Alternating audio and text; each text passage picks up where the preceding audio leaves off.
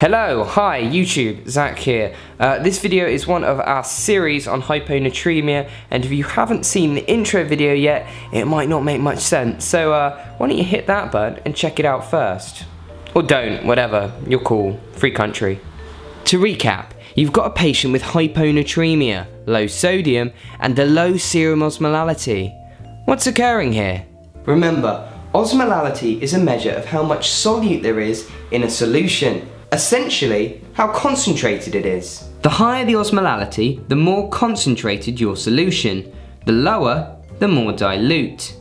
In a true hyponatremia, osmolality is low. You have a more dilute solution as there is less sodium floating around. You need to investigate this further. The next step is to see what the kidneys are up to. Is more dilute blood reflected by the more dilute urine? Take a gander at your urine osmolality. Is it low, normal, or high?